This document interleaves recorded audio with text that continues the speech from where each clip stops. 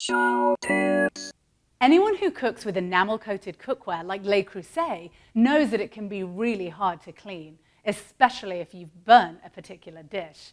Here's the best method that I found for cleaning your cookware. Use laundry detergent.